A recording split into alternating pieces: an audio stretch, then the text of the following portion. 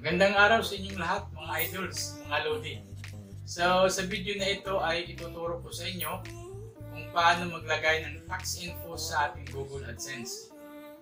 Kasi hinihingian tayo ng tax info ni Google para yung tax na ibabawas sa atin ay accurate.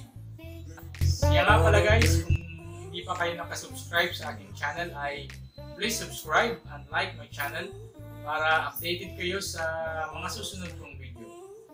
So, okay guys, let's go. Let's start this. So guys, punta na tayo sa Google Chrome. Okay, click natin itong Google Chrome. Then, maximize lang natin. At pagkatapos, i-search natin dito yung Google AdSense. Okay, so lumabas yung Google AdSense Home. Click lang natin yan.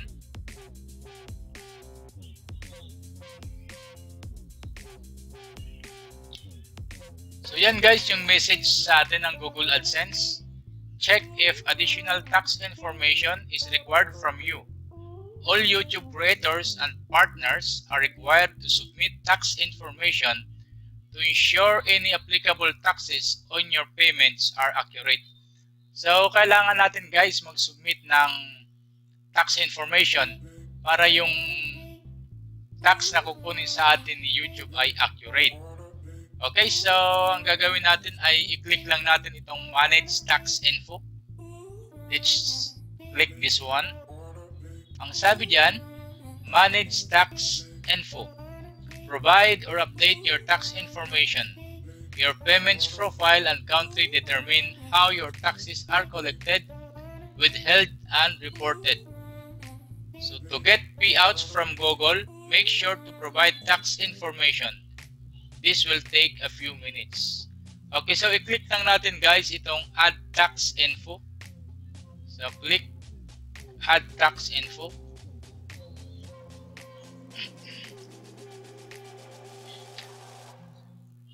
Okay, so we need to enter our password. So tingnan natin yung password natin guys. Ilagay natin yung password. Click next.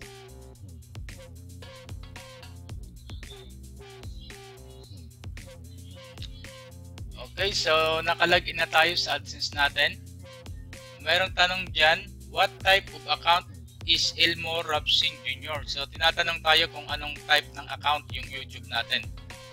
So ang pipiliin natin dyan ay hindi naman tayo company, ay itong individual. So click natin ang individual. Then i-click natin ang next. Pag na-click na natin ang next, meron ulit ng tanong, are you a citizen or resident of the United States? Siyempre, ang sagot natin dyan ay no. Hindi naman tayo nasa US. And then, click natin yung next. So, we have two forms here. Based on your previously selected answers, a W8 form is needed. So, una, this form is most commonly used by non-US individuals and would also be used to claim tax benefits. So ito ang piliin natin guys kasi hindi tayo US individuals, tayo ay mga Pinoy. Kaya ito ang pipiliin natin. Kasi gusto nating mag-claim ng tax treaty benefits or gusto nating mag-claim ng discounts. So ito yung sa taas ang pipiliin natin. Then, click natin ang Start W8 BEN form.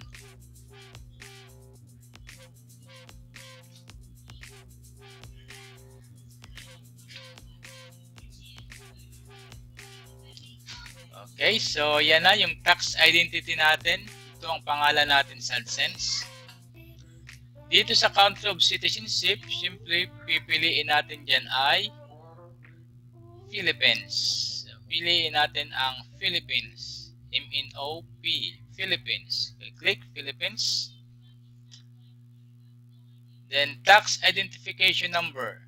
So, kailangan na natin dito guys maglagay ng TIN number. Kasi pag hindi tayo maglagay ng TIN number, ay nasa 30% pa rin yung tax natin. So, importante talaga na may TIN number tayo na ilalagay dyan. Kung wala ka pang TIN number ay huwag ka na munang mag-fill up nito at mahaba pa naman yung time. So, kung may time ka, magkuha ka muna ng TIN number para mas mababa ang tax natin sa YouTube. Okay? So, ang ilalagay lang talaga natin dito ay TIN number kasi nga tax identification number. Okay guys? So, lagay natin dito yung TIN number natin. Fill up natin yung TIN number. Madali lang naman kumuha guys ng TIN number. Then, click natin ang next.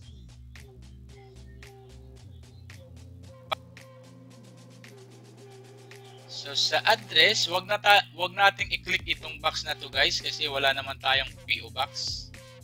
I-leave na lang natin yan. So, Philippines. Dito sa line 1, ang ilalagay natin dyan, yung address natin. Sa line 1 guys, pwede mo lahat isulat dyan yung address mo.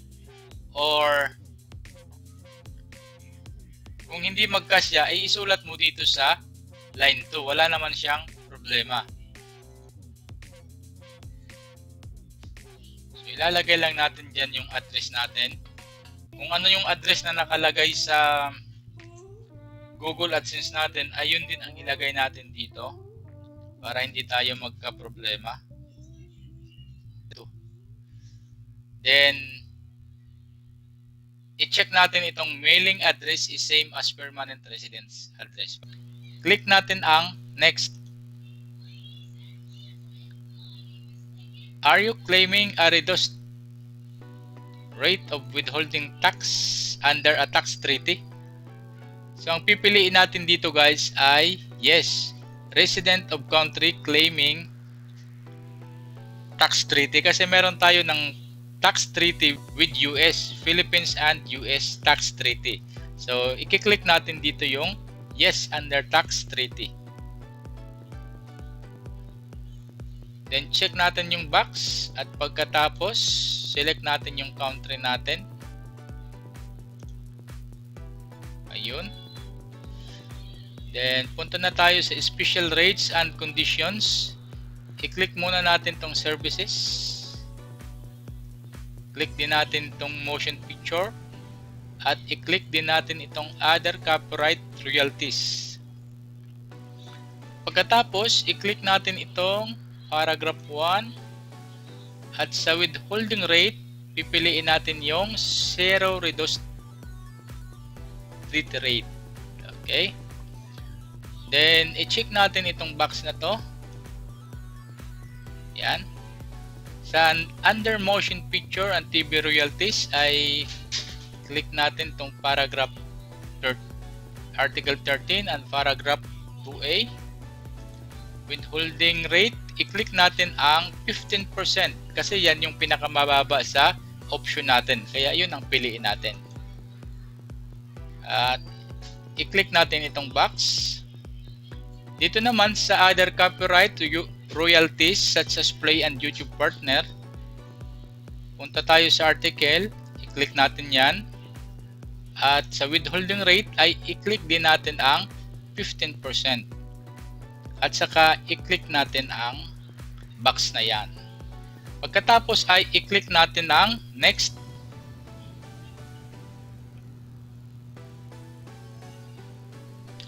Okay, so yan, document preview for forms. I-confirm lang natin yan. I confirm. Yan.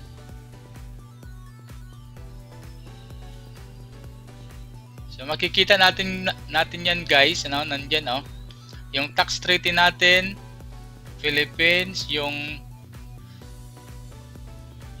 sa services 0%, 15% sa motion picture and TV royalties, saka 15% sa other copyright royalties. Pag okay ka na dyan, pag hindi yan 15% ay wag mo nang ituloy, i-back mo na yan at mag-provide ka muna ng TIN number para ma-reduce mo yan sa 15%.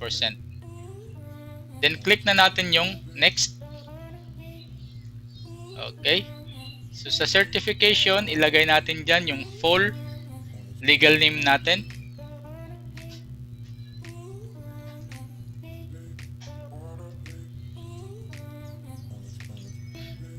Then, are you the person listed in the signature section? Siyempre, yes. I-click natin yes, I am the person. At i-click natin yung next. Okay, so sa activities and services performed in US and affidavit, ang pipiliin natin dito ay no. Has the individual or entity identified in the tax identity section performed any activities and services for Google within US? So outside US tayo, kaya ang ipipiliin natin ay no. I certify that the services provided to Google or its affiliates will be performed solely outside the US. So click natin itong box, I certify. Are you providing tax info for new existing payments? So dalawa ang pilian dito guys, no? Dalawa ang pilian. Una, I am providing tax info for a new or existing payment. So new, pag bago ka pa lang at hindi ka pa naka-receive ng payment sa Google. Itong next na option, I am providing tax info for an existing payments profile that has previously received payments. So, kung nakatanggap ka na ng sahod mo sa YouTube, ay ito ang pipiliin natin. Pero kung first timer ka, ang pipiliin mo ay itong sa taas. Under the penalty, I declare that the information and certification contained herein remain the same. Okay. So, check mo lang. Then, click na natin ang submit.